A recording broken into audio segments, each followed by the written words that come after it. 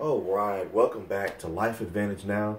So they have been my friends have been forcing me to do this to talk about being mentally ready to drive. And before we get started, if you want to subscribe to this channel, please do so. If you have comments, please go ahead and add them down there. And again, for those people that are actually, maybe you are looking for something different to do, maybe you're trying to start a new career, maybe you're an entrepreneur or something like that, and maybe you want to, start a new business, or maybe you want to work from home. I definitely have something, if you want to check down in the links below, that you can actually go and check out for yourself and be able to do and start. So for me, it's been wonderful so far. So if you want to go ahead and check it out, please do so. Okay. So we're going to go ahead and talk about being mentally ready to drive. Okay. And it's just as important as everything else, but it's just like,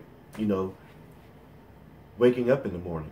Okay. You just don't wake up and put clothes on. Well, some people do, but when I mean that, I mean you don't just wake up and just go to your closet with your eyes closed and start putting stuff on, because you could put on a shirt that's torn, you could put on some slacks with some tennis shoes. I mean, that's not something that you do. We always get ready, even if it's in a split of a second. We always still pick out stuff to put on, because that's called getting ready. It's the same thing with driving. Some people, they just go and they just get in the car and just start driving. Okay. And the thing is that you have to be mentally ready to drive. And what that means is that please understand that once you get in the driver's seat and you start the car and you put it in drive, you are responsible. You are the responsible party.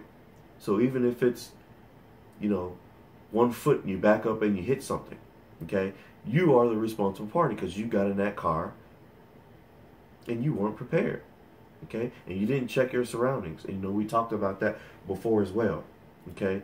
But being mentally ready, we want to get into what that actually means to be mentally ready, okay?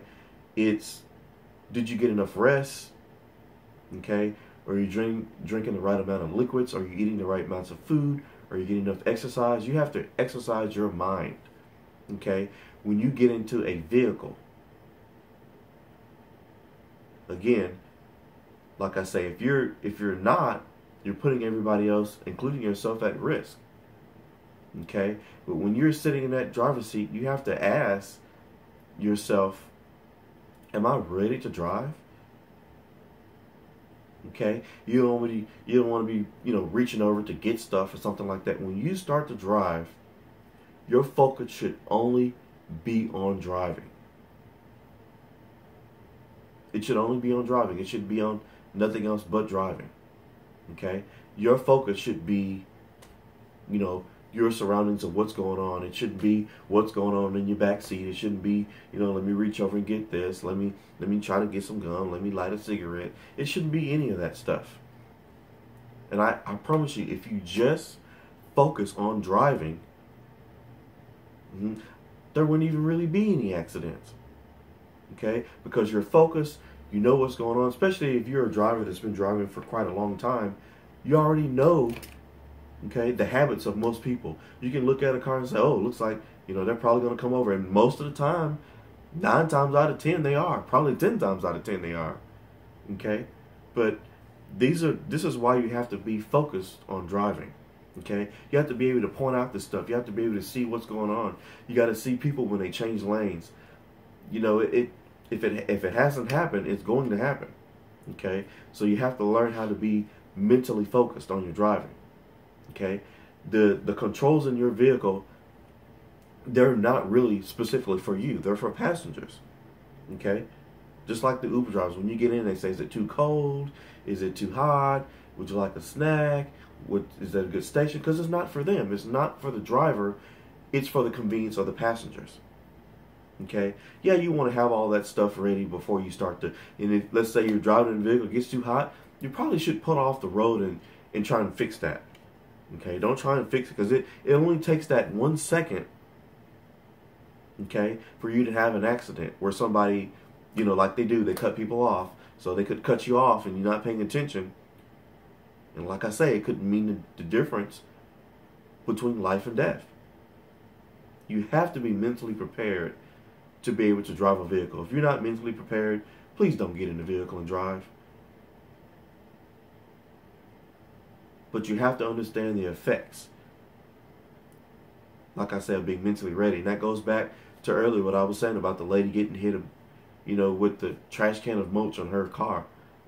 Okay? It's because we got in a vehicle, we weren't mentally ready, and we started driving. Because if we were mentally ready, we would have checked all those things. We would have walked around, we would have checked that stuff. Okay? Because it's a safety hazard.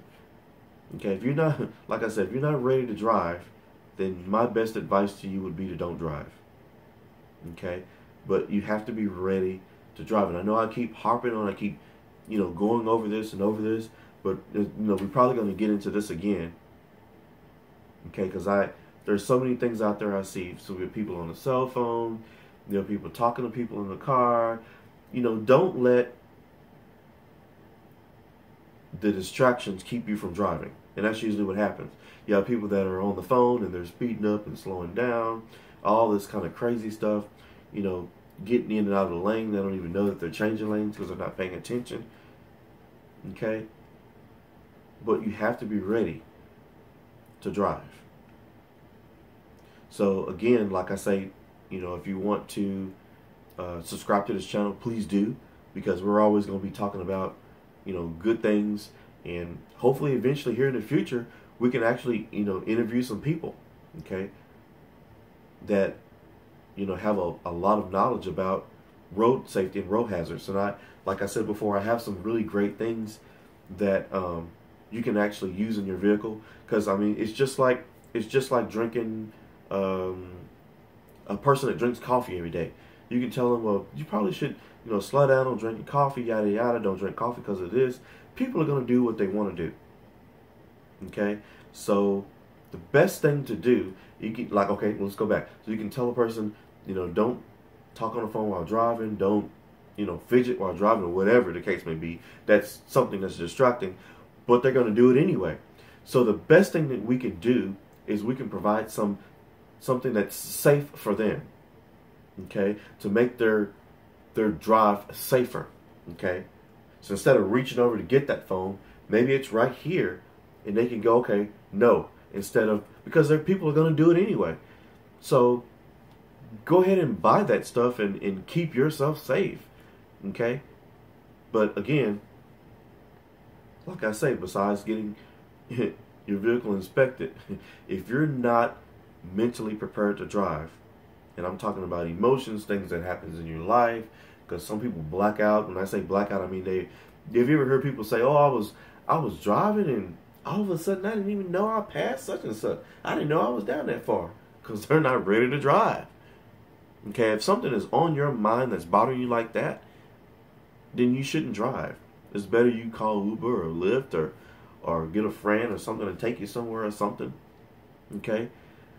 But for us to be safe, for us to all work together, okay, we have to focus.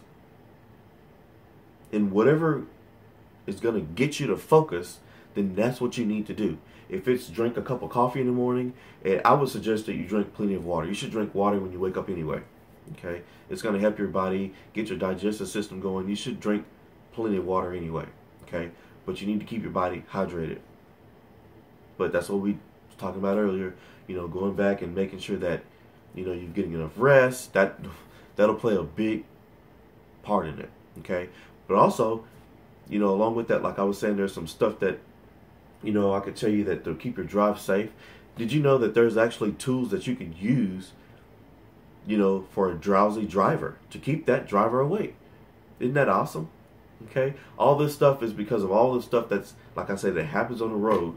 Because when you drive, okay, like I said, you're putting everybody else at risk if you're not, inspecting and maintaining yourself. But like I say, most of us escape, well, all of us, if you get behind the wheel, depending on what you do, we escape death every day. And watching these videos and understanding And going back and figure out is going to be the way to prevent that. Okay, I'm sure you've seen the text dot signs. We haven't even made it halfway through the year yet, and it's saying we have 1,000 and something deaths. Okay, now that we're to the end of the year, now it's like 2,000, almost 3,000. You believe that people are dying every day? Some for silly things, some are unavoidable. Okay, but like I say, if you just focus and you get your car inspected and you focus, you can prevent a lot of things that happen. We can prevent a lot of things that happen. Prevent a lot of tragedy, prevent a lot of breakdowns, prevent all this stuff from happening. Okay? But you are the responsible party. Like I say, when you get behind that wheel, you're the responsible party. You have to take action, and you have to understand how important it is. It's not a game. This is serious. You can pull out of your driveway and get hit. Ain't even started the day yet. Pull out the driveway and get hit because, you and the other person are not paying attention. Okay? And we're gonna talk about that too. About backing out of spaces and stuff like that. But just understand, like I said, if you're not mentally ready to drive, then you should not be behind the wheel. So again, like I say, subscribe if you like the videos. Even if you don't, comment, let me know why, let me know if there's something you want to talk about. There's lots of people that always say, hey, talk about this, talk about that. But my priority that I want to bring to social media is to keep everybody safe. Because you always hear about people dying, or getting injured, bodily injuries from, when you come to find out from silly things that didn't even have to take place. Okay, like I say, some are unavoidable, but if we go through the precautions and we take the necessary actions, a lot of things we can prevent that. We can prevent things from happening. Okay, so I really appreciate you for watching, and like I say, please stay tuned in, because this channel here is going to prevent a lot of accidents and injuries and deaths. Okay? The way you leave is the way you should return. So please stay tuned in. And again, like I always say, drive beyond common sense for you and for others. So I'll see you in the future.